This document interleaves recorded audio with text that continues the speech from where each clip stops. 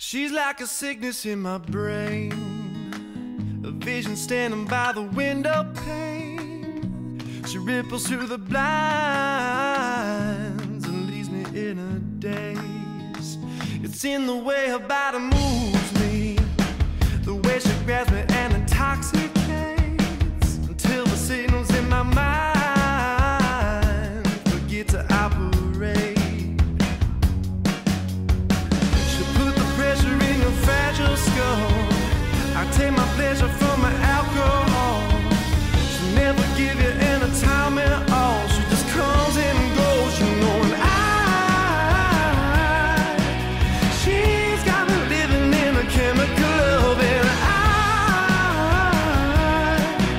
Hello everybody and welcome back to my channel. Today we're doing a coffee and crime time about a case that I'm honestly surprised I haven't seen more people cover. In fact, as of when I'm recording this video, I haven't seen anybody cover it. So I'm excited to share it with you. I'm excited to dive really deep and kind of talk about it together and figure out together what could be possibly going on here. But before we get started, I'd like to have a word from our sponsor. As you guys know, sponsors keep this channel up and running because we are often demonetized. So every sponsor I choose with absolute care and certainty that it's something I like and that you guys will probably like as well. Our sponsor today is Native. Native is probably best known for their natural deodorants, but they have other products too, like body wash and toothpaste, and all of their products are made vegan and cruelty-free with safe and easy to understand ingredients. It's been many years that I've been thinking to switching to a natural deodorant. I have lymphedema in my left leg, and I've had it since I was 15, and it's kind of one of those things that we don't know why. They call it primary lymphedema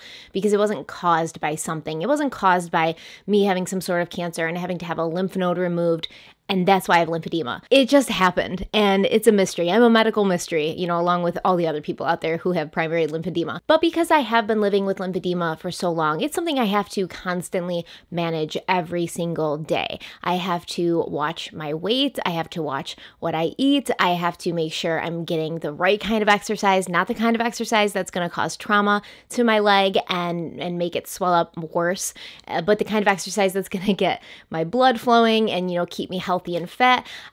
So it's a struggle. But in the past couple of years, I found myself sort of moving in the direction of more natural products, especially under my arms, because you have a lot of lymph nodes under there. And most of the deodorants and antiperspirants on the market have aluminum in them. So in general, I just try to put things on and in my body that I don't think my lymph system is going to have a hard time dealing with. And that's really why I love natural deodorant. But I have never found a natural deodorant before that really worked well, which was disappointing because I truly wanted to kind of go that natural or no deodorant route.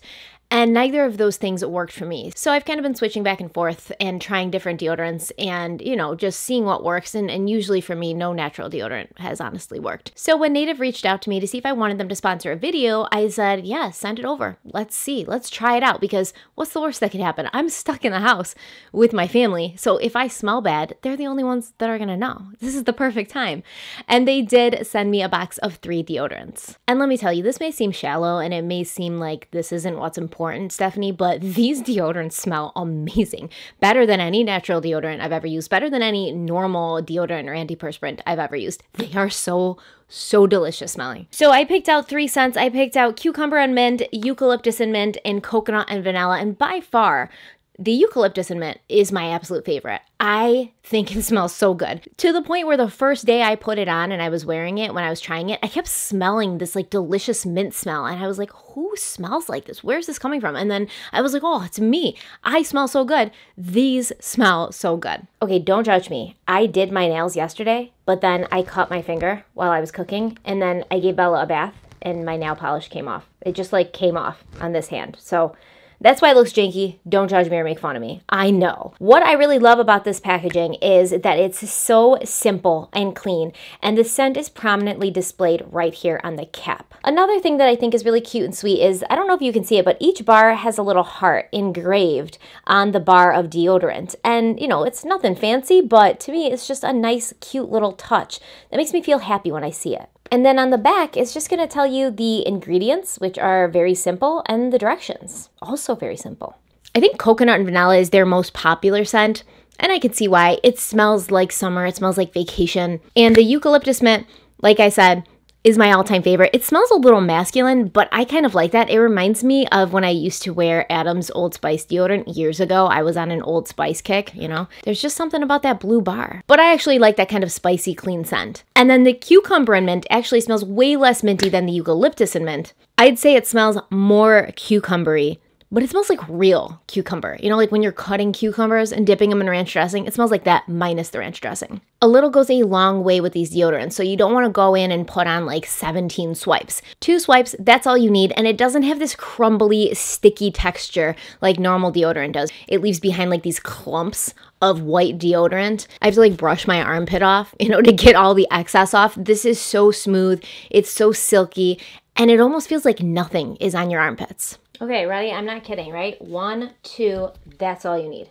Done. The freshness that I get when I put these deodorants on lasts all day long. It lasts after exercise. It lasts after running after these kids all day long. It lasts after sitting in front of these hot lights and sweating my butt off. And it comes in a wide variety of scents with familiar ingredients such as coconut oil and shea butter. And all of these deodorants are aluminum-free, paraben-free, and sulfate-free. And don't forget, vegan and cruelty-free, which is really important. Native also offers free shipping to a wide variety of countries, which I am putting on the screen right now.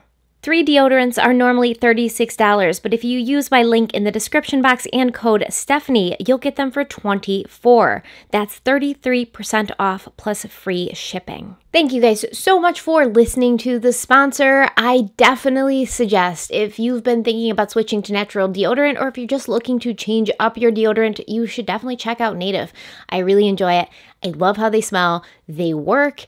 And I would much rather have deodorant shipped to my front door than have to go to a store and get it. I mean, you guys know me. I don't like leaving the house. So eventually, I hope we live in a world where everything can just be shipped to my front door. I mean, we kind of do now. Thank you, Native, for sponsoring this video, and let's get started on the video. Okay, like I said, this is a crazy case. I'm really surprised I haven't seen anyone cover it. It's so odd. I'm not even sure where to start when I'm explaining it to you, but I guess I'll just start with the crime itself, which happened on February 18th, 2014, when 11-year-old Penelope Carmel Inks and her mother, Heather Renee Inks, disappeared. Heather had failed to show up for a custody hearing, which compelled the judge to award Penelope's father, Kevin Inks, full custody of Penelope. But it was too late. Heather had taken Penelope and fled, and no one knew where they were. The next year, Heather was placed on the FBI's most wanted list with the warning that she could be armed and dangerous and also may be a danger to herself and others. Kevin Inks then posted a heartfelt message to his daughter Penelope on YouTube, urging people to continue looking for her and telling her that he missed her in case she was listening. Hello, Penelope. It's been a long time. I think about you every single day that goes by. I still live on the beach. I'm there quite frequently, walking the dog, and I see families together and fathers playing with their daughters, and I miss having that with you very much. I wonder how tall you are right now. I wonder if you're continuing to be a fantastic artist. This is one of the last pieces that you gave me. And for now, the only thing that I have on to hold is the pictures of you. These are some of the last ones that we have together. I just can't wait to hold you in my arms, for real. I have a lot of your belongings that you weren't able to take with you. I have a lot of your clothes, even though I'm sure you won't fit them anymore. I have all your books. I have your electron microscope that I bought you for your birthday. I have your bunny here, one of your first stuffed animals. So I have a lot of your belongings that you weren't able to take with you. I just want you to know that I think about you every single day that goes by. This picture is on my refrigerator. You're on my phone. I look at your pictures and I can't help but wonder, you know, how tall you are, if you cut your hair, or if you still have long hair. And you have a lot of family members that are praying for you and have a lot of love for you. And they can't wait for you to be back in our family. I pray for that every day.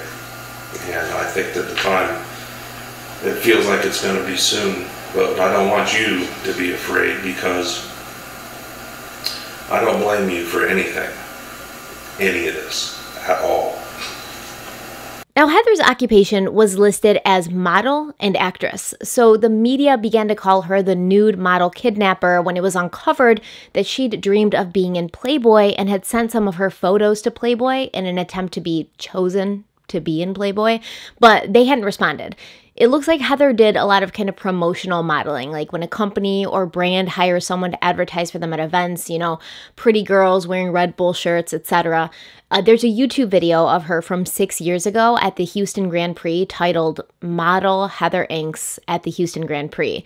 What are you guys doing? That's the title of it. Model Heather Inks at the Houston Grand Prix. What are you guys doing?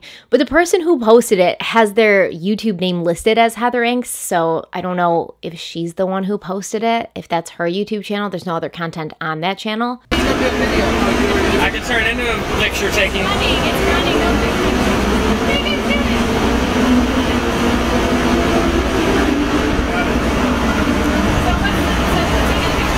But while I was searching for more information about this woman, I found another article printed in the Orlando Sentinel on April 21st, 2006, titled Yoga, a Bonding Experience. So it looks like before they lived in Texas, Heather, Kevin, and their daughter Penelope lived in Florida. The article reads as follows. Penelope Inks mimics her mom as she puts both hands on the mat and forms an upside-down V. She is doing downward dog, but the yoga pose lasts only a few seconds. Penelope is more interested in running around the room, yanking a banner from the wall. The antics can be forgiven. She's only 20 months old and has a short attention span. Heather Inks, Penelope's mother, teaches the mom and toddler yoga class for children aged 1 to 3 at Blue Sky Yoga Center in DeLand. So Heather was not only a model/actress, but apparently a yoga teacher as well. And she told the Orlando Sentinel that she herself had been doing yoga since the age of 10. Looking at this article, seeing the picture of a happy 20-month-old Penelope with what appears to be an attentive and caring mother doing yoga poses together, it's jarring finding out what happens to Penelope later. Because just this month, at the beginning of April, Penelope was located after almost 6 years of searching for her. According to the press release from Klein Investigations, a private investigative firm that Kevin Inks hired to search for his missing daughter, in the early morning hours of April 4th, 2020, at approximately 1 a.m., wanted fugitive Heather Renee Inks was taken into custody by Madison County Sheriff's Department and the U.S. Department of Justice, FBI. Inks was found at a local motel in Madisonville, Texas. Now, what seems to have happened is Heather herself called 911, claiming her ex-husband was trying to poison her. When the police arrived to the Days Inn and questioned her, she gave them a fake name. When they ran this name through the system, it came up as an alias that known fugitive Heather Inks had been using. At this point, the police searched the hotel room and found 16-year-old Penelope hiding in the bathroom. According to reports, the teenager was only 74 pounds, extremely thin and emaciated, and living off of Dr. Pepper and candy. Now, the clerks at the front desk of the motel were questioned, and they said that Heather and a man, her boyfriend, had checked in on April 2nd, and so far, the authorities have no idea where Heather has been keeping Penelope for the past 5.5 years, but they do know she has not been attending school, and she's clearly been emotionally abused and was incredibly traumatized when they recovered her, not knowing who she could and couldn't trust. Penelope was put into the care of CPS and Heather was taken into custody. When Heather's boyfriend was questioned, he claimed he had no idea that she was a wanted woman. He didn't even know what her real name was. He only knew her as her alias. Now, you know, I'm kind of a speculative person and I'm not sure how much of that I believe. And so far, any statement that he's made that kind of elaborates on what happened with him and Heather, it hasn't been released. But I just have to ask myself, how did this man not question the child that Heather was just carrying around with her everywhere, or the physical and emotional state that this child was in? Did he not question that Penelope wasn't going to school, or living the life of a normal child, or eating real food? Now, although Penelope was found alive, this isn't really a happy ending. I mean, I suppose it ended as best it could in this case. But first of all, she's clearly going to suffer from severe trauma. Who knows the kinds of things that she's been subjected to in the past years? And it seems that Heather and her ex-husband Kevin have been experiencing a lot of conflict since really before Penelope was even born. The couple went on the Dr. Phil show on an episode in 2008 titled A Model's Dangerous Marriage. I can't play the clips here because Mr. McGraw doesn't mess around, but I did find the transcripts, which I'll read to you, and I'll link the transcript for you. I'm going to read most of what's actually relevant, but if you want to kind of peruse it yourself, the link will be in the description box. So this transcript says, it was the picture-perfect wedding. A model marrying a handsome man she says treated her like gold. But after a few years of marriage, Kevin and Heather are in a dangerous relationship filled with verbal abuse and violence. Should these two work on saving their marriage or get out before someone gets killed? Heather says Kevin has picked her up by her neck, thrown her to the ground, and held her at knife point, all in front of their 3-year-old daughter. Kevin says Heather is controlling and gets in his face, and all he tries to do is intimidate her. Then they quote Kevin in this transcript saying, "If my wife wasn't so attractive, I probably would have hit the road a long time ago." Heather is also quoted as saying, "When Kevin and I met, he was almost too good to be true, kind and soft-spoken. After Kevin and I got married, everything changed. The first time I noticed that there was a serious problem with Kevin was the day of my first sonogram. He assaulted me after the sonogram. Once he saw the baby and that I was definitely pregnant, he became controlling. I got married, I bought a home, and found out I was pregnant all within the same month. That was overwhelming for me." Now, Kevin says, "I did want children, but not right away. I wanted to get used to being a husband first. I felt almost immediately she was trying to control me. I'm one of those guys. I've been a bachelor my whole life. I'm not going to be whipped by this person who's 12 years younger than I am and thinks she knows everything in my world." Kevin also explained his state of mind after that first sonogram, saying, "When she was pregnant with my daughter, she said, 'I don't want to bring a child into this marriage.' And I counterattacked with, 'Well, why don't you just let me get it over with and punch you in the stomach and be done with it?'" The transcript goes on to say, Heather says that their marriage is currently in total chaos. Kevin calls me insane, stupid, crazy B word, the C word. Kevin has also been physically violent with her. She said, quote, "He threw me down and strangled me numerous times during my pregnancy, slammed me up against the wall, squeezed me so hard that I couldn't breathe and I thought I was going to break my ribs, held a knife to my throat while threatening to kill me." Now, the Dr. Phil show put video cameras in Kevin and Heather's house, and these cameras capture Kevin calling Heather a psycho. He says, "You nag and complain about everything I do. You're driving me crazy. I would rather be without you." Now, Kevin acknowledged to Dr. Phil that the marriage is in a shambles. And he said, quote, "I have picked her up by the neck before. I wasn't trying to hurt her. I was trying to intimidate her to get out of my face and leave me alone. I have threatened my wife before because when I tell her to leave the room, she'll keep coming back in." Kevin admits to saying vile, despicable things when he is in a fit of rage. Going on to say, "It's not an excuse to do it, but if she would just leave me alone, it wouldn't happen. I don't want to hurt my wife and I get no enjoyment out of bullying her." So Heather told Dr. Phil that she was afraid for her life. And she said, quote, "Kevin told me if I take his money and we split up that he will slice my throat and kill me. Kevin told me in detail that he was imagining coming downstairs, grabbing a kitchen knife and stabbing me to death. He told me he'll bury my body or put it in a lake. He would get away with it because nobody would know that he had pre-planned it, so he wouldn't get first-degree murder, he would only get manslaughter." So apparently these cameras that the Dr. Phil show put in the home of Kevin and Heather, Kevin unplugged them. So Dr. Phil asked why he did that and why he seemed to always go into no camera zones, asking Kevin if he was trying to protect and hide his conduct and behavior. And Kevin responded that he didn't intentionally go into no camera zones, but he did it to get away from Heather. He says he unplugged the cameras because Heather constantly followed him around, trying to provoke him into saying or doing something that would make him look bad in front of the cameras. The transcript goes on to say that Kevin had picked up the Bible and seen the light. He insisted that his behavior was improving, and now it's Heather who needs to get help. So Dr. Phil asks Heather if she takes some responsibility for the drama, and she says yes. And he tells her that there are times that she needs to just back off, to which she responds that she tries to leave, but Kevin takes her car keys, and if she runs away on foot, he tracks her down. So Dr. Phil responds to her, "You don't really expect me to accept that answer. Do you think the only time I'm talking about is when he won't give you your keys? Or do you think it's when you wake him up and talk to him in the middle of the night and you won't let him escape the pressure cooker?" Heather replies, "I usually try to avoid him." And Dr. Phil responds, "Your capacity for insight is underwhelming."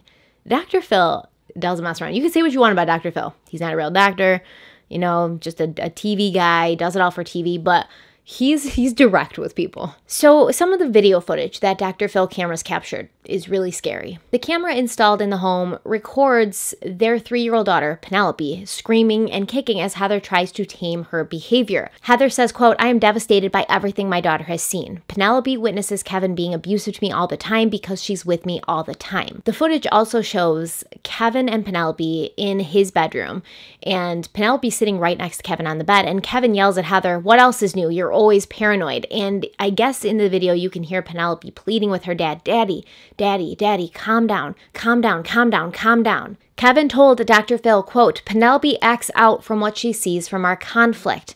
I know that it is affecting her and her tantrums and the things she says, such as, 'I hate you, Daddy.'" He explains why he taught his daughter the C word, saying, quote, "In a fit of rage, I said, 'Do you hear what Mommy is saying? She is acting like a,' and I called her the C word, and I spelled it out for my daughter, and I tried to get her to say it." Heather says that Penelope no longer acts like a normal child, saying, quote, "When my daughter is angry with another child, she runs over to them and wants to strangle them." Footage taken in Kevin and Heather's bedroom shows Penelope sitting next to her father saying, "Daddy cheated." And Kevin directs his response to what Penelope said towards Heather, saying, "Isn't that such a nice thing for her to know? I wonder where she learned that." Heather told Dr. Phil that she worried about Penelope's safety when Penelope was with Kevin. She said, quote, "When my daughter was about 2 or 3 months old, her crying annoyed him so much that he told me if I couldn't get her to shut up, he would crush her skull with his bare hands and kill her." Heather said more recently, Kevin took Penelope into the bathroom and spanked her, saying, quote, "I heard my daughter scream and then he spanked her 2 more times. My daughter told me that she was worried Daddy was going to kill her." She also points out that Penelope doesn't like to be upstairs when Kevin is there because Penelope says her father is really mean. But then Dr. Phil asks Heather, why is she carrying Penelope around while she engages in screaming fights with her husband? And Heather responds, quote, "Most of the time, I carry her away and get in my vehicle and leave if I can. A lot of times, he follows me out and he's punched my vehicle." Mr. McGraw responds, remember, Mr. McGraw don't mess around. And he tells Heather, "I am not blind. You are carrying this child into battle. I have you on tape carrying the child. You didn't think about that when you wanted to show us how ridiculous his behavior was." And Heather responds, "She doesn't like to be without me because she's worried about me." And Dr. Phil tells her, "Every time I ask you something, you have an excuse. You have a dodge. What I see is somebody who is nagging and antagonistically pecking away at another person with your child in the middle of it." I mean, this was absolutely heartbreaking to read. This poor girl, it seemed like she was doomed from the start. Both of her parents referred to her as my daughter, my daughter, my daughter, when speaking about her to Dr. Phil. This is not loving language. This is possessive language, language that shows ownership. They don't call her by her name. They don't call her our daughter. It's always my daughter, because in reality, Penelope was a pawn to be used by both her parents against the other. And that's just my opinion. I mean, feel free to let me know what you think if you agree with me or disagree with me. It's fine. We can disagree. I have the right to an opinion. I'm thankful that Penelope was found alive, but is she well? Is she going from the frying pan into the fire? Has Kevin gained some perspective and wisdom as time's passed? As he got older, realized how much he missed and loved his daughter? I truly hope so. And what is the deal with Heather? Why would she call the police and say her ex-husband was trying to poison her? Was she referring to Kevin? Was she hallucinating? Is she on drugs? Does she have some mental health issues? What happened to Penelope these past years?